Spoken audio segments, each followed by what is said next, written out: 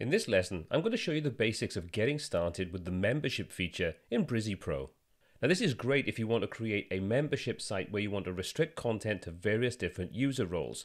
So let me show you the basics of how to do that. We've got a course creation website, and I've got a section on here that I only want logged in users to see. So we've got this video section. All we need to do is select the section by using the pop-out in the top right hand corner and click the very first icon. Inside there, we've got the option to set membership. Once we enable that, we can now choose exactly who can see this particular section. So for this example, we'll expand this and say we only want to show customers. We'll select that option, and if we want to add more different user roles into this, we can do exactly that. So you can simply click and add any more user roles that you want. For this example though, we'll keep it simple and set it to be just for the customers. Now Brizy gives us a really easy and quick visual reminder for any section that is set to be a membership section. If you look in the top right of the pop-out bar, you'll see we get this little blue symbol that denotes the fact this is a membership-based section. So this just makes it really quick and easy to visually see exactly what section on any design is set up to be a membership-based section.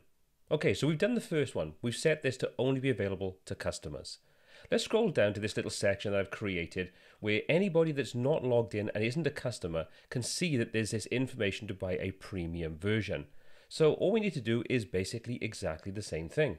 We'll choose the first icon, and inside there we're going to set this to be a membership based section, and now we're going to select to show this to anybody that's not logged in, and we'd also set this up now to any other user roles we want. So for example, shop managers, contributors, authors, and editors.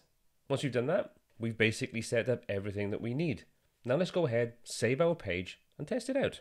So to test things, let's open up an incognito window, and we'll see if you drop in the link to our page. So now if we scroll down where we're not logged in, we can't see the video, we just get our little message to tell us we can go premium and log in now. So now we've seen how this will hide that video based upon the fact that you're not logged in and you're not a customer. Let's go ahead and log in now as a customer and see exactly what happens. So again, I'm in incognito mode. We're going to click login on my demo test user. And now that we're logged in, if we scroll down, there's our video.